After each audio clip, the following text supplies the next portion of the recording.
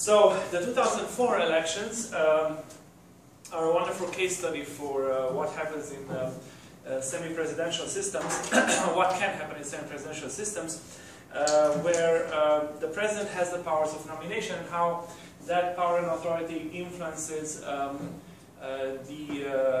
formation of a government. So we are in 2004, and while all the elections are still happening at the same time, the presidential election has two rounds, right? Two ballots. It's two ballots. So the first two candidates from the first round go to the second round, unless one gets 50% or more than 50% in the first round, which doesn't really happen. But the parliamentary elections happen together with the first round of the presidential election. 2 weeks later, there is the second round of the presidential election, right? So the results of the parliamentary election from 2 weeks ago might would normally start the process of government coalition formation, right? Which, however, is influenced by this transition from the first round of the presidential election to the second round, by the goings-on and by the result of the second round. But let's see how it works. It's better to take a look at it. So 2004 elections, that is, in the parliament, so you see here a broad opposition, Truth and Justice Alliance. Well, it kind of tells you what it is about. It is about an anti-PSD, anti-social democrats, oligarchs, sort of alliance.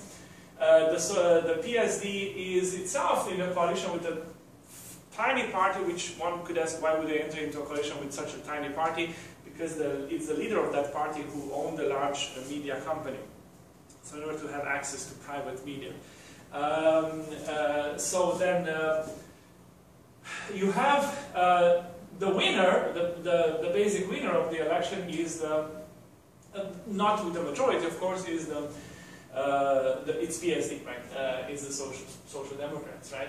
And they, you could suspect, might find some partners to form a coalition.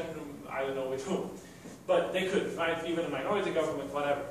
However, in the presidential election, you have the two main candidates are the candidate of the PSD, right? Adrian Năstase, who used to be just ended his term as the prime minister. Remember, he was this arrogant, authoritarian mindset.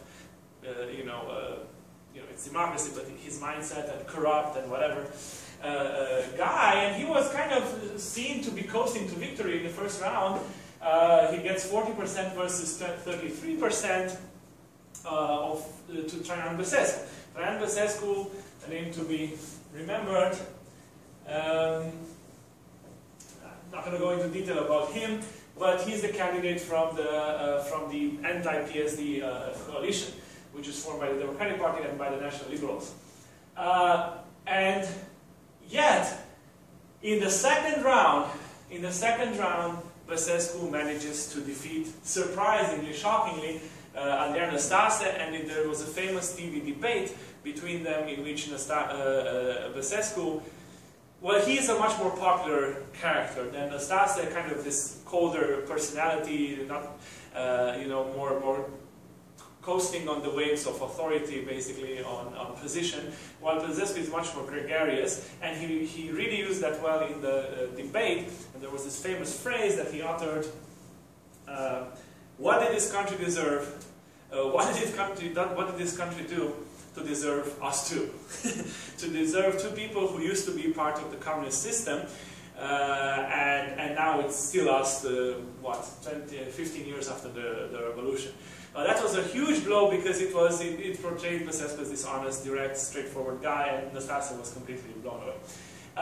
Okay, so he wins the election. So now, normally you would have cohabitation of some sort, right? You would have Traian Băsescu as president, right, clearly, with a PSD government of some sort.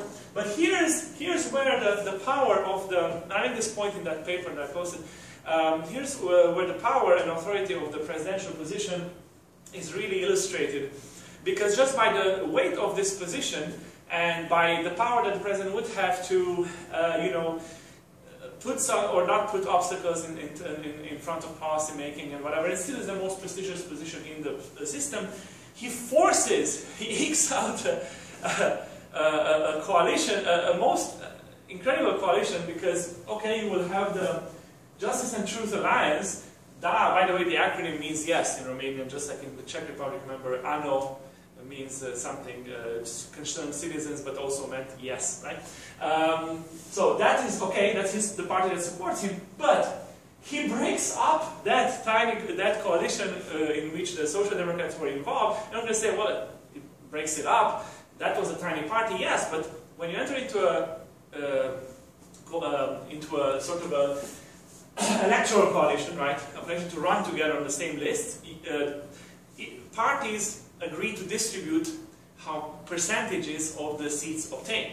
So even if this party is a very tiny party, actually it's the party of a guy, basically, of a rich media owner, you know, because of this agreement with the Social Democrats, he was guaranteed a number of seats. And those seats are snatched up.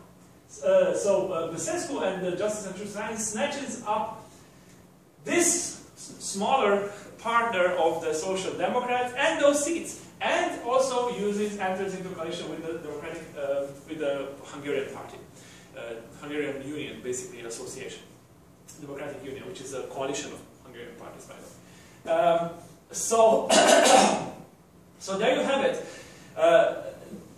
The Hungarian party can enter into coalition, of course, because they have, you know, skill in allying with whoever in terms of getting their goals done. So that's how they form a government. It was a huge coup. It was a huge coup because at the end of the first round, it looked like, again, the Social Democrats, again, this corrupt, it's just going to be just worse and worse. And this was a huge turnaround, which gave tremendous popular support to Băsescu and his forces. Okay, so that's in 2004. It's a wonderful example of presidentialism in action. Now, in order to discuss politics since 2004, let me just propose and describe briefly the major issues, themes, or cleavages in Romanian politics after 2004. Now, we discussed the ones that dominated politics until 2000. I mentioned in 2000 those cleavages go away, the eastward-westward versus and against ethnic minorities, because of those developments that I have discussed. I'm not going to go back on that. And then I would argue that after 2004 there new cleavages emerged, new issues emerged that will dominate Romanian politics and give meaning to all those all the many fluctuations in Romanian politics, in the parties in government, and so on.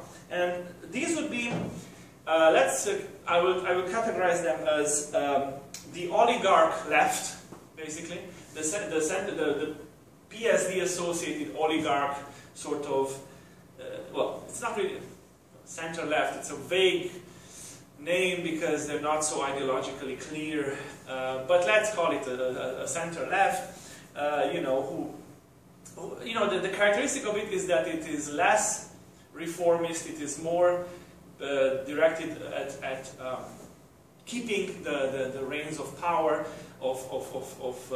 and of getting the benefits of power. So it has a network, a countrywide network of local power holders, so-called barons, which is a phenomenon in many other countries as well. Local barons who are both economic and political elites. So that's what PSD stands for in many ways for many people.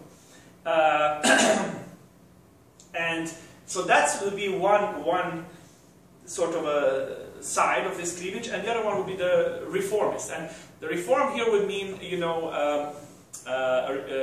reforming this sort of a corrupt system.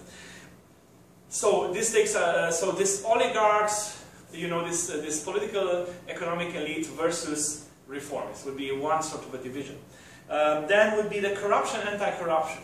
Those in the political elite who are more fiercely, or in the public sphere, who are fiercely for anti-corruption measures and fighting corruption, and those who are putting obstacles to this.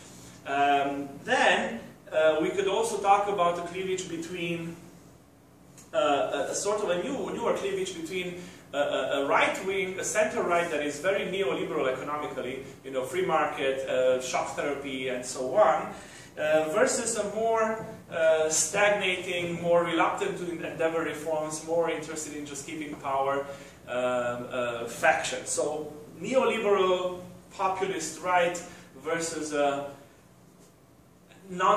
anti-reformist or slower reform, gradualist or whatever, gradualist political forces, or not even gradualist, literally reluctant to endeavor reforms, more, you know, concerned with keeping the status quo and maintaining political support by not endeavoring radical reforms. This would be a third kind of a cleavage that shaped politics in Romania. Then a fourth one would be those who want to deal with the communist past and those who do not. Those who want to, what your book mentions under the term, expression, transitional justice, those who want to you know, use the tools of the state and of the institutional tools of the state to deal with the communist past. And this includes opening the files of the Securitate, which was the secret police, which happened, for example, in East Germany in 1991 or 2, never happened in Romania, right? So this sort of cleaning up of the public sphere, because all of those, you know, all of those immoral, all those criminal acts in many ways, right, through which the population was subjugated, was controlled, it was never purged. That legacy has never been purged. This legacy has never been worked out, transformed. Okay, and you need to transform it through doing several things. And some of the models are, you know, opening up these files as East Germany did, and everybody can look up the files that the secret police have had on them, right? Everything, all the informers, what they told about you. So to clarify that burden of history. To eliminate those who have collaborated with the secret police from public life. This has always been a request of the opposition, so quote-unquote, in the 90s. Obviously, those who were in power, the ex-communists, Iliescu and his company, they did not want to do that. So this is also a delayed thing. And remember, we're talking 2006, let's say, right? And 15 years later, and it's still not done. I mean, again, delayed reform. So basically, let's clarify, you know, classify these cleavages, you know, anti-communist and ex-communist. But again, it's not about, the communists are basically gone, those who used to be, right? Clearly those who used to be in the leading positions. There are those who have a shady past, especially because they have worked with the secret police before, maybe have been informants, because many of them have been the winners of the transition, especially in the first 10 years. They were the ones who became the oligarchs, the rich people, right? For example, the leader of that party I mentioned, the small party, the media owner, he used to be a secret police informer. With the transition, he put his hands on some state assets. That's how oligarchs were born. So, anyway, this anti-communist sort of versus, we'll call it ex-communist, although it might be just political elite that doesn't want to do that, simply that sort of a cleaning up, right? Because, well, for many reasons, including for the fact that some of their allies might be taken down by such reforms. So I mentioned, four types of cleavages, right? Oligarchs versus reformists, corruption versus anti-corruption, right-wing liberal, economically neoliberal versus non-reformist, non-economic, you know, those who don't want to do economic reforms, anti-communist versus, let's say, ex-communist or whatever you want to call it. What's interesting about these cleavages is that they don't fall neatly along party lines, and that's the interesting thing. And in fact, within this period of after 2004, gradually, they will concentrate on around two poles. And one pole will be represented by the president, Băsescu, who will actually stay in power, as you'll see, for 2 mandates.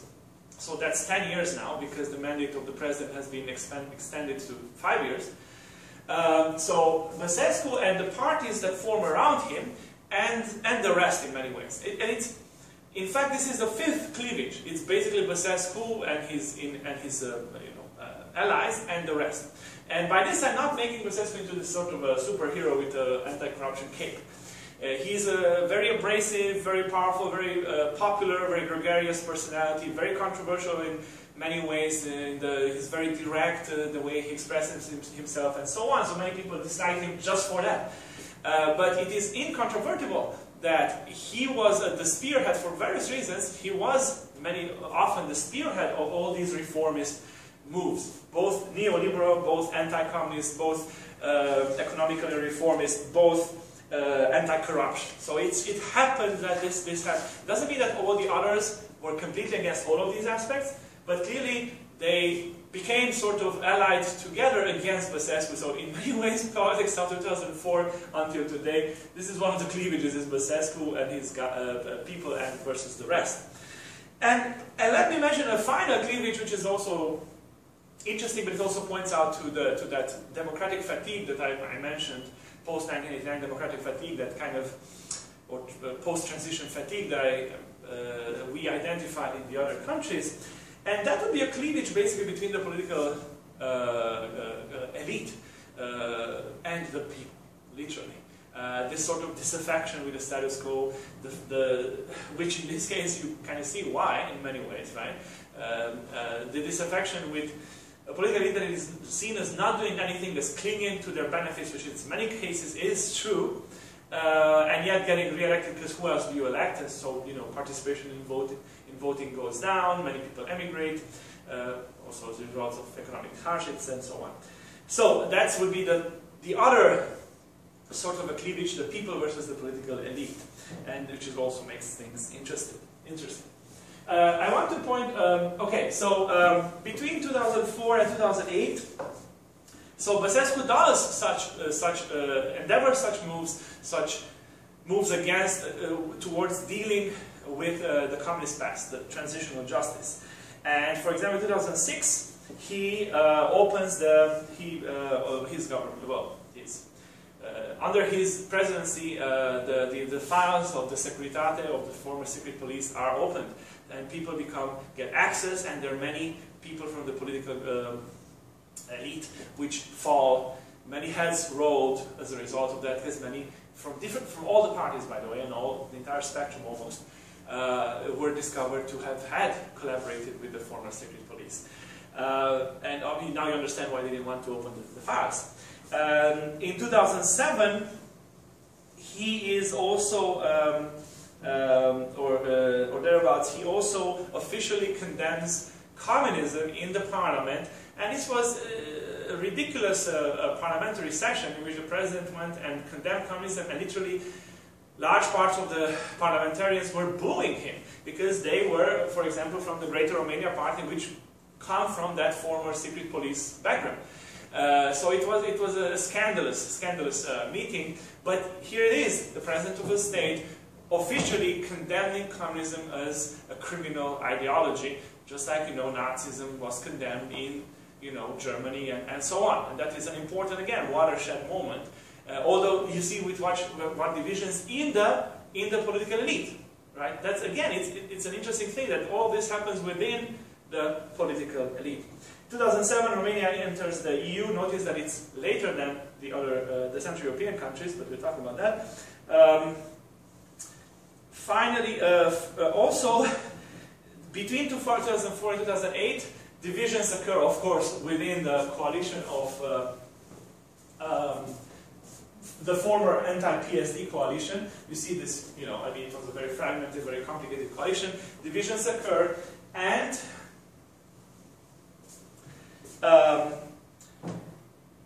in 2007, the liberals break from the Democrats. Băsescu was from the Democrats. A part of the liberals stay with the Democrats and form the Liberal Democratic Party. And you have a minority government in 2007 made of the liberals and the Hungarian party. So you have a cohabitation situation in 2007. So at this point in 2007, you have the liberals and the Hungarian party in government against Băsescu, because the division is between the other leaders and Băsescu, basically. And so they're against Băsescu. The Social Democrats are against Băsescu. So you have a majority in parliament against Băsescu, so they try to impeach him, actually to suspend him. And so, again, it's part of this. It's an example of the fact how the semi-presidential system can lead to significant problems. 2007, in Romania, you have the parliament suspending the president. I mean, that never happened in France. That never happened in Poland, right?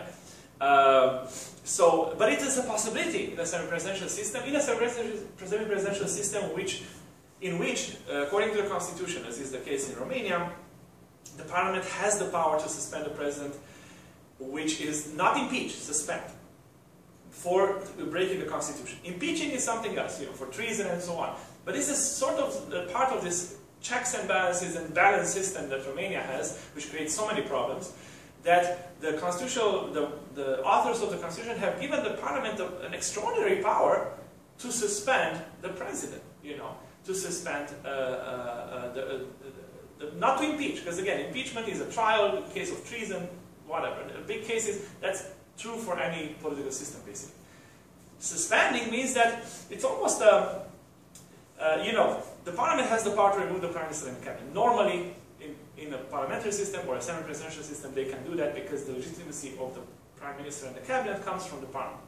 But to have the power to suspend the president is, well, rare, I would say. And they use it, and they use it for political purposes. Now, I understand how people would be disillusioned, disappointed, outraged by such behavior from the political elite, because the public doesn't like it when politics, when there are political acts that destabilize the country.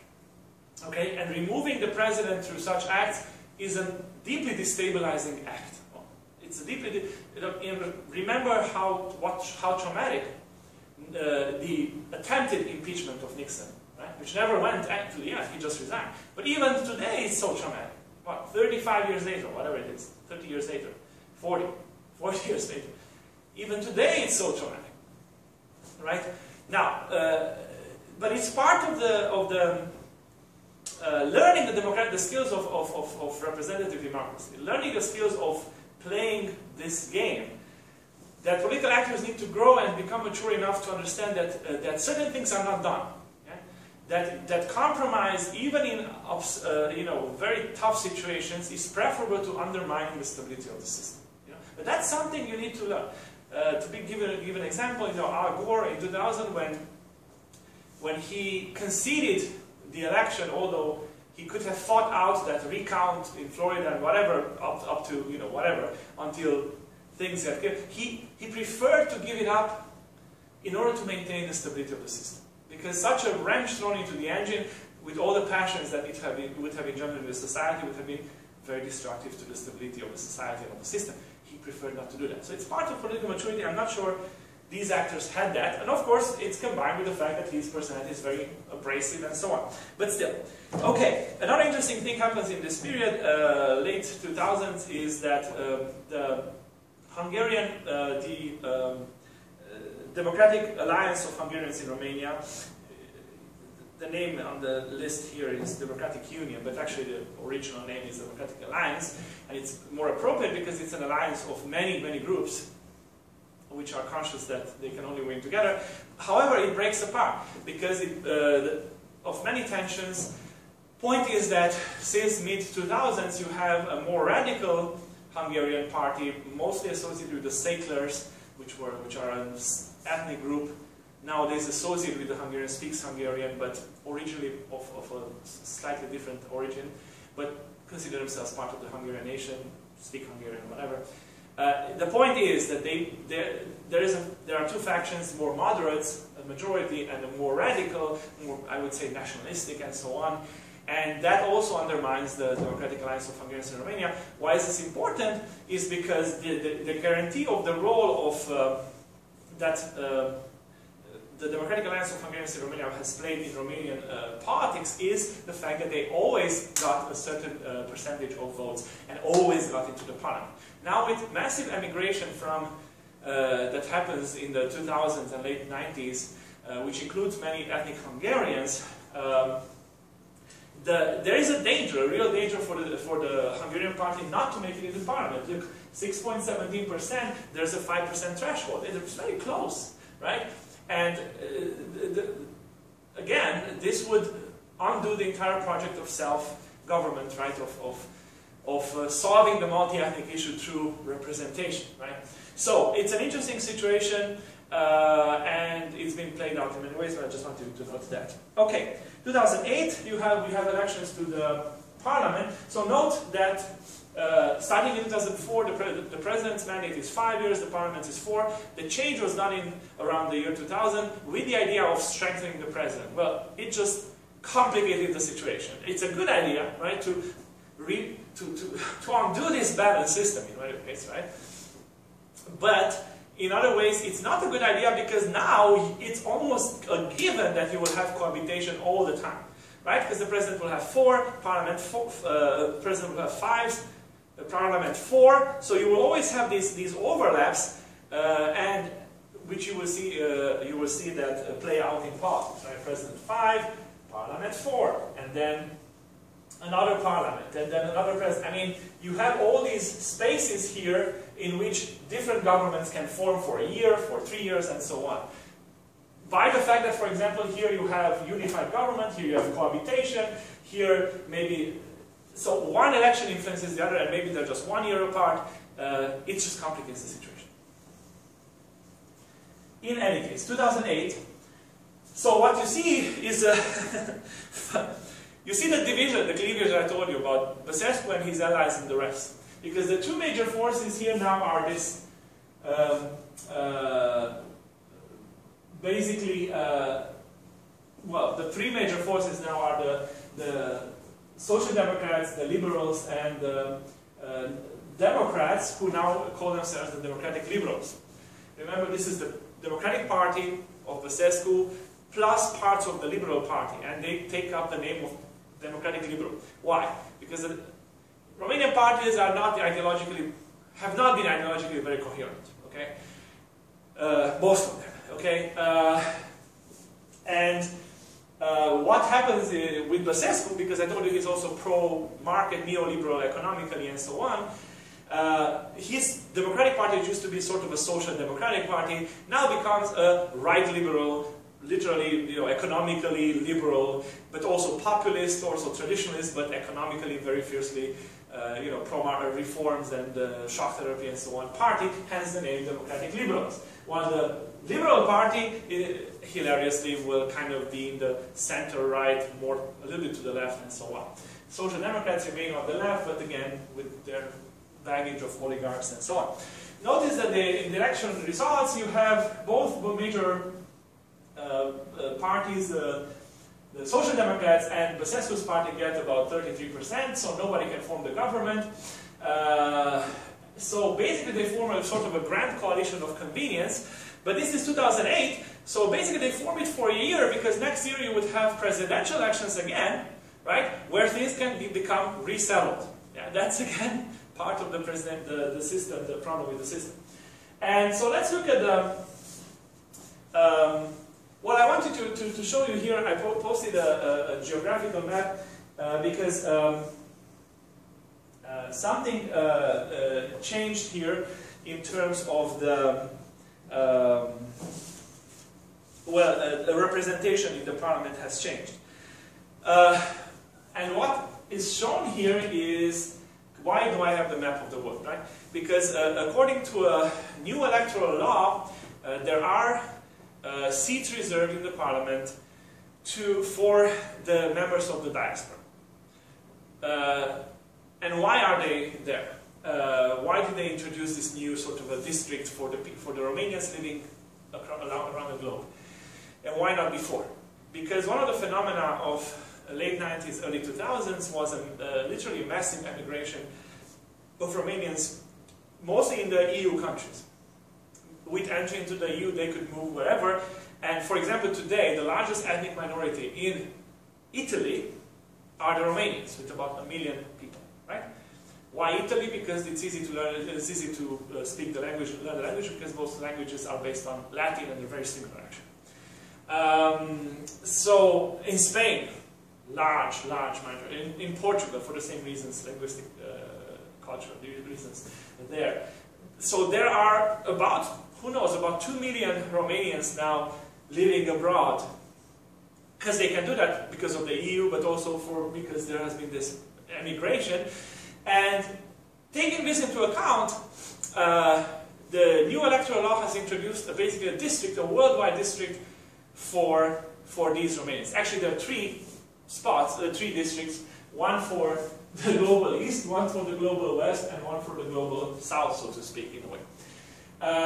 But notice, what I wanted to point out is how you know, we talked about the cleavages between east and west, and how funny it is that they play out also at a worldwide level.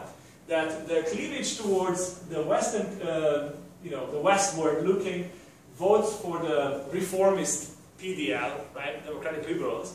The more eastward voting looking, the east part of the world votes for the Social Democrats, and for some strange reason, well, it's not strange. I'm going to explain this in a second. You know, Africa and Middle East votes for the Hungarian, you know, party. Well, they didn't really, because I mentioned that the electoral system has changed. So how has it changed? Well, remember that Romania had the PR system with a 5% threshold for parties, more for coalition. Pretty straightforward, with the problems of lack of accountability. Now, they tried to move out of this and increase accountability by making changing the system so that people elect individuals and not parties. So, but still maintain the proportionality, because if you go to SMD FPP as the US, UK have, that's completely disproportional. Many people, many parties would not get represented, and especially the minorities, or the Hungarian minority, for example, would not get represented. This winner-take-all is not representative. It's not very democratic in many ways, in the sense of, you know, there's no proportion between how many people support an idea and how much that's represented in the parliament. The phenomenon of wasted votes. Anyway, see the electoral systems in action. So they introduced something which is even hard to categorize, because, you know, maybe you can call it a mixed member proportion, but it's not the mixed member proportion that we know. The system that is in place is basically everybody votes for an individual in a district, so you're going to say, oh, that sounds familiar, right? Whoever gets more than 50% in this district wins the seat. That never happens, basically. If nobody gets 50%, so to win the seat, then all the percentages of the votes given for each individual, which represent different parties, of course, are collected at the level of the wider district and then at the level of the country, and then it's becomes this proportional system, right, in which each parties get about the percentage that they have received, but not more than the districts that have been assigned.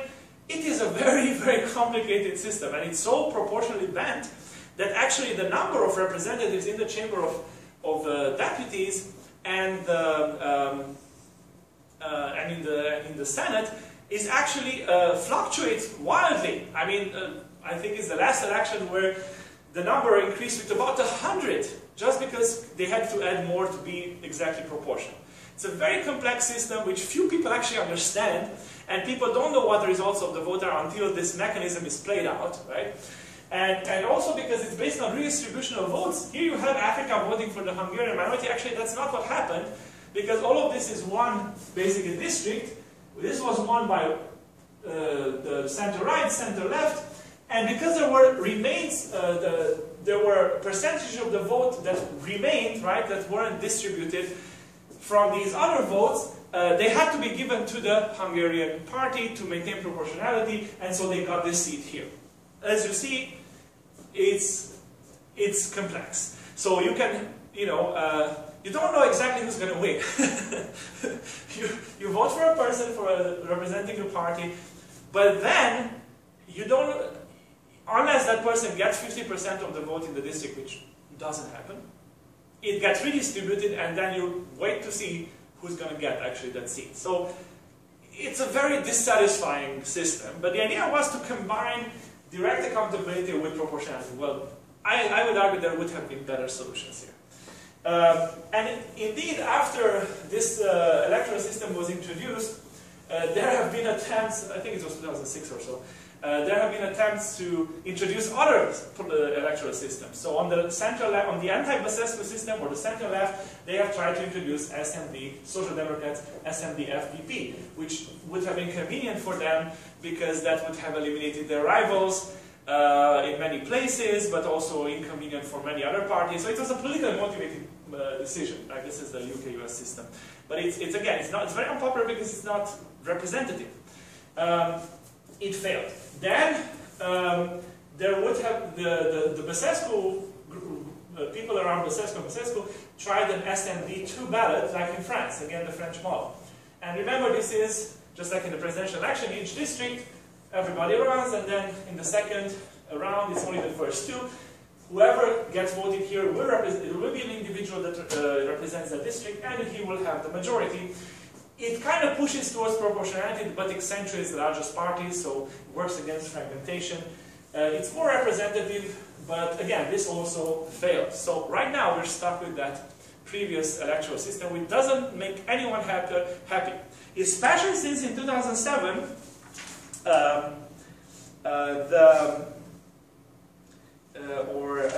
thereabouts, the president, I'm trying to see exactly when this was, the Basescu and the forces supporting him introduced, there it is, in 2009, the Basescu and the forces supporting him introduced a referendum, brought an issue to a referendum, leading to a vote by the population, by which they wanted to change, to reform the parliament. Remember the fifth cleavage that I mentioned, between the people and the political elite itself, right? And this was directed against, playing into this frustration again, to reform the political system itself. So to reform the parliament, how? People are dissatisfied with the elite because they consider them just, people who want to stay in power in order to get benefits. Well, let's limit the size. Let's lower the size of the parliament. Let's transform it from a bicameral to a unicameral. And indeed, why is it bicameral? We don't know it at all, right? It's this idea of balance, but it's just a large beast. But unicameral and smaller. And the referendum that was introduced passed overwhelmingly. 77%, or 80% of the population basically, voted both to reduce the size of the parliament to 300 maximum, which I think is a decent size, in my opinion. And in fact, the first question, which was unicameral, you had 77% yes. The second question, which said reducing the size, has 88% yes. So less politicians, fewer politicians. It gives you a sense of this idea of these politicians, but they're just bicker and whatever. Even in established democracies, this is a feeling that is present. So that happens in 2009. The referendum passed, and normally a referendum should be, implemented into law, right? It never happened because the political elite literally opposed the implementation of the results of this referendum. So then you get a sense of how happy the people are about not being taken into consideration. And what is the solution? Well, vote other people. Which other people? Yeah, because we're talking about basically the largest proportion of this political class. And on the other side was Basescu, who kept alienating everybody else, and gradually also parts of the population because of pushing for economic reforms and so on, and shock therapy. So he was both reformist in terms of, lower the size of the parliament, but also reformist economically. A large part of the population suffered from those economic reforms around 2009, but wanted the political class reform, so even his support dwindled and was divided for all these aspects. Okay, so 2009, we didn't talk about this, but you can guess that Basescu wins the presidency very narrowly, and again, 0.3%. And mostly, and here's the interesting thing, mostly through the support, that 0.3% or some percentages that really mattered happened through the vote of the diaspora, of the million of either, workers who go and live and work in other countries, or young professionals who left the country to build a better life, but are still, love the country, but still consider themselves Romanian, and part of that, they're there just to develop profession and so on, and who voted, and really, who voted for Băsescu because of his anti-corruption, anti-communist, reformist, neoliberal profile. Okay? And not being in the country, not seeing the dark side of the profile, which is his abrasive, kind of gregarious, kind of populist side, and so on. So that's pushed him over.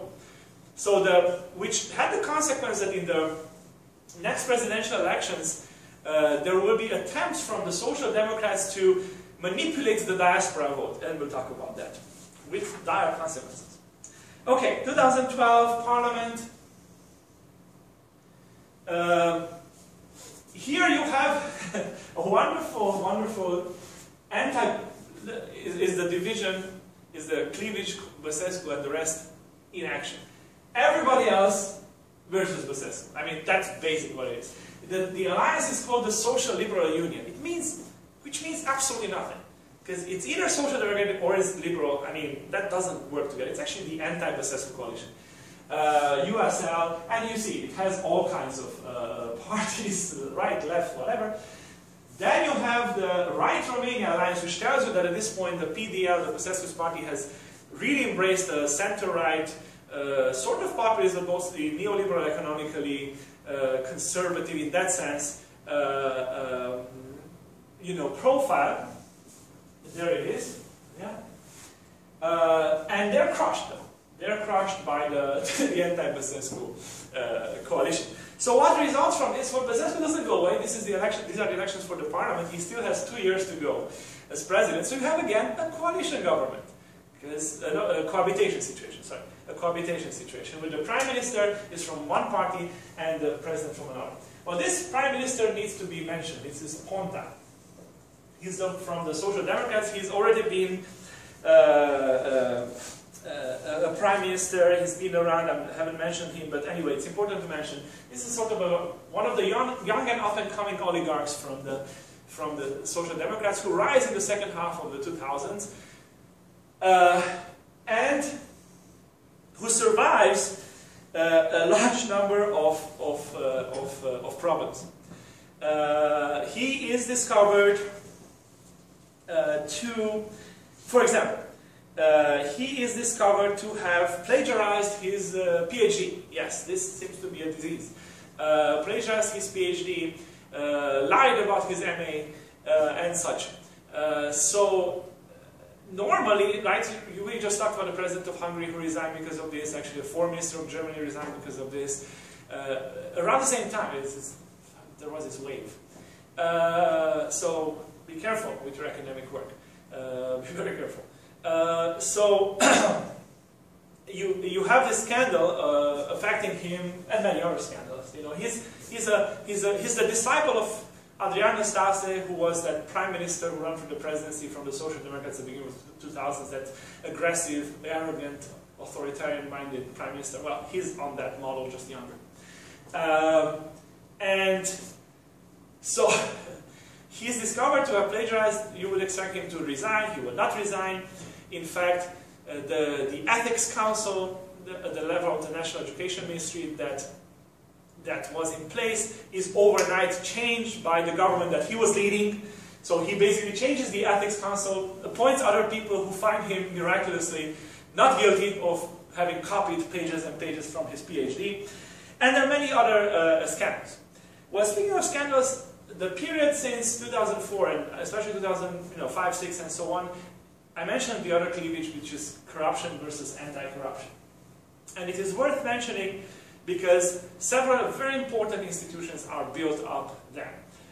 Mostly through the efforts of Băsescu and the parties supporting him. Again, he falls on that side of the cleavage.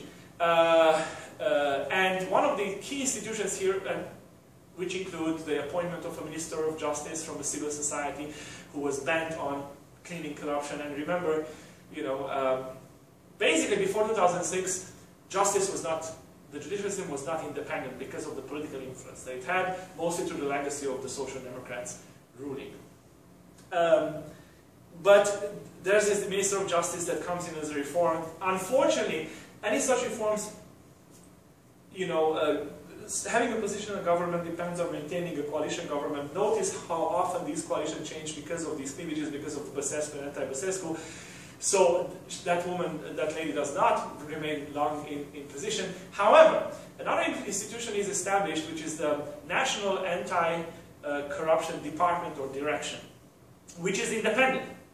And you have a description of the judicial system there on the canvas, which is independent and which has appointed a very determined young woman at its head in around 2006 or thereabouts, who since has become one of the most trusted and popularly liked institutions in Romania, because it has become extremely active, gradually, surely, but extremely active. And one of the biggest coups was in 2012, when they actually managed, after many trials which he survived, they actually prosecuted and arrested the former Prime Minister Adrian Năstase goes into jail. That was a huge public shock, because people had this image of, okay, politicians are corrupt, especially those from the Social Democrats, but others as well, but they will never get to jail, even if there are trials, because they have always, they get sick, and this, and that, and the other thing. Justice is not independent. And suddenly you have a former Prime Minister being thrown into, not just tried, because many have been tried, but thrown into jail. And there have been waves and waves of very public figures, former footballers, former very prominent media owners, prominent businessmen who actually were sentenced to jail. This growth in the independence of justice is to a large degree, to a good degree, attributable to the impetus given by this president, Băsescu, when he was president, to the tools that he had to appoint people and to push in a certain direction, many often pushing beyond his boundaries. But remember, between 1996 and 2000, when there was a chance for the anti-communist opposition to do such reforms, the president had all the wonderful intentions, but he was too constitutionally minded, so to speak. And he never wanted to bypass he never became an aggressive president. Well, people want presidents to do stuff. Now, Băsescu did stuff. However, the downside was that he was also this temperament, this overbearing, whatever, aggressive, whatever, gregarious, sort of vulgar temperament, and yet he did stuff. So both sides happened. Anyway, this literally in the last year, only in the last year, over 1,100 public figures, elected representatives and people employed in the state have been arrested through these anti-corruption. Only last year, okay? That is a huge sweep. And people compare it with the Mani Pulite operation in Italy in the early 90s, which was a big earthquake in Italian politics, to which Romanian politics resemble. Not by chance the cultural resemblance.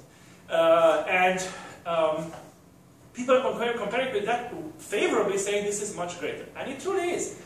And one of the latest developments, literally the last 2 months, last month maybe, last weeks, has been that the former president, Ion Iliescu, has been indicted for that miners' intervention of 1990.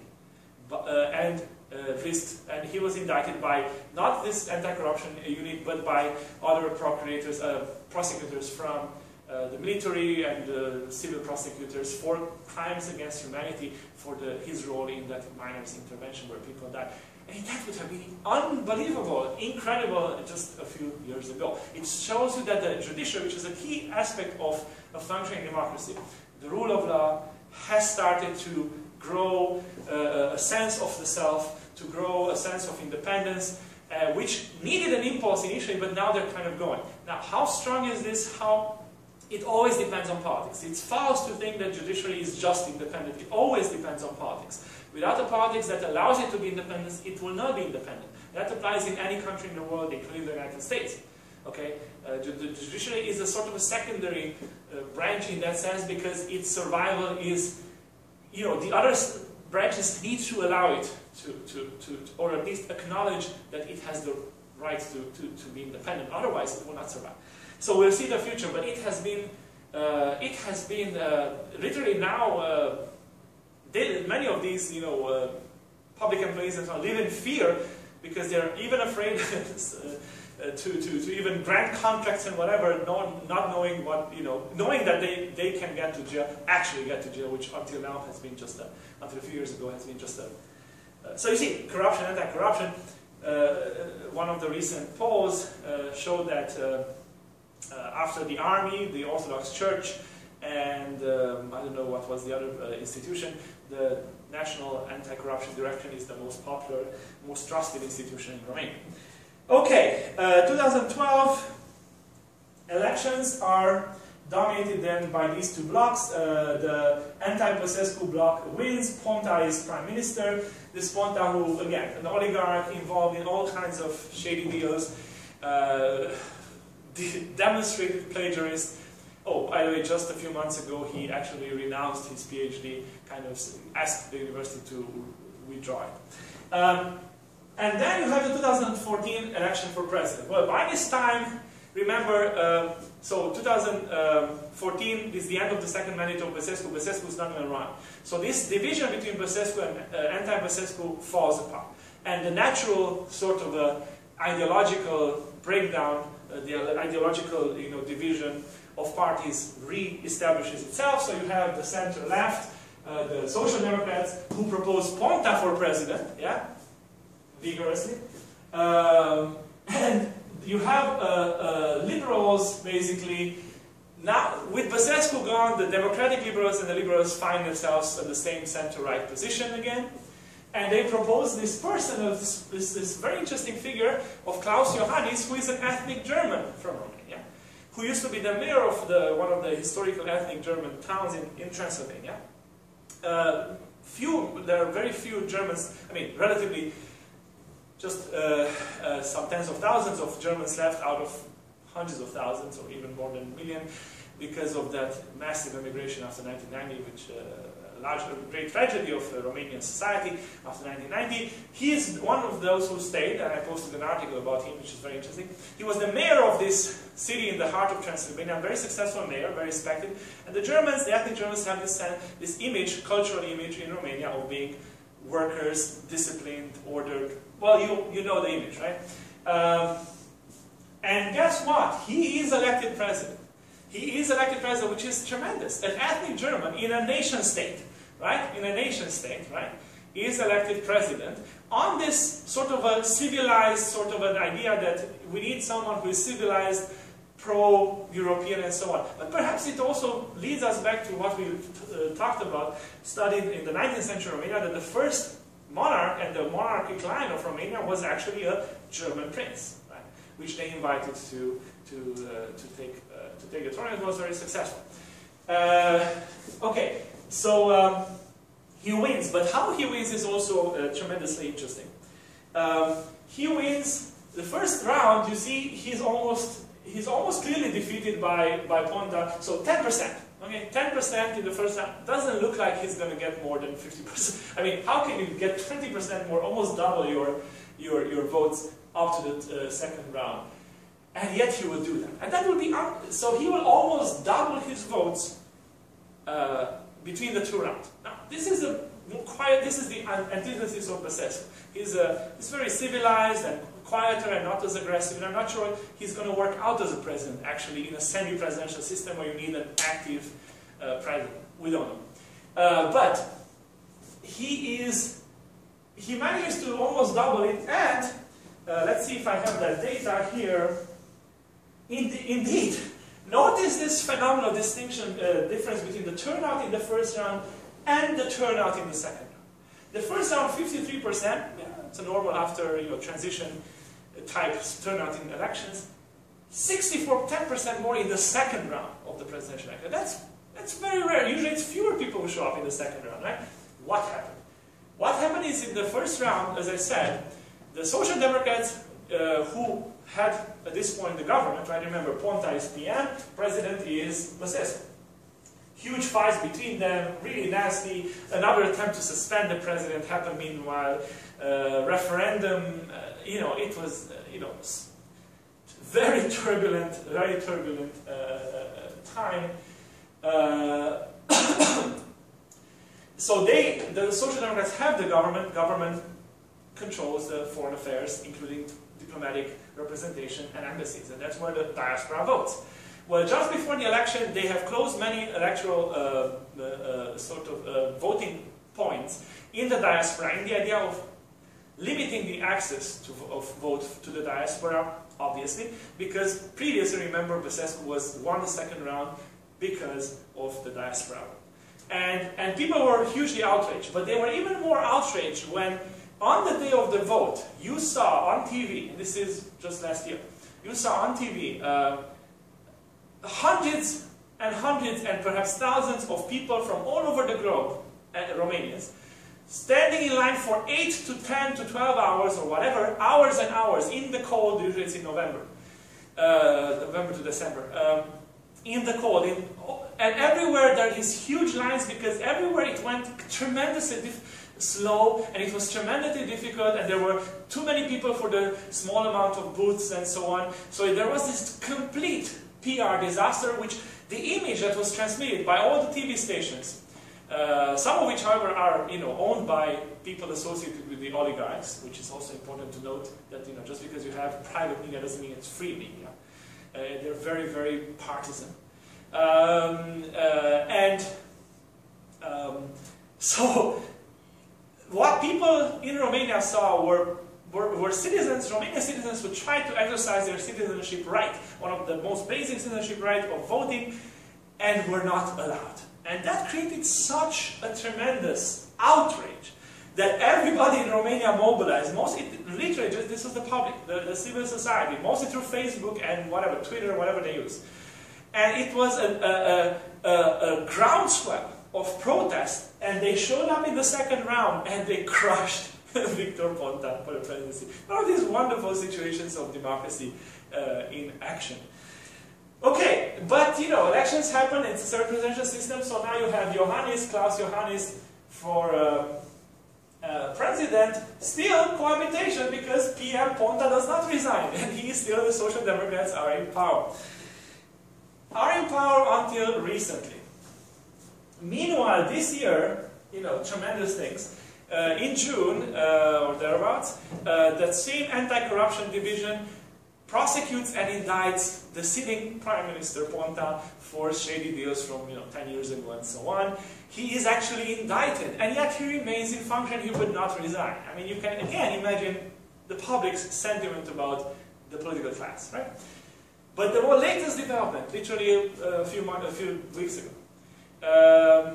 Ponta resigned. And the reason why he resigned is that there have been public manifestations. Public manifestations, protests of 20,000 people just in Bucharest, not because of politics.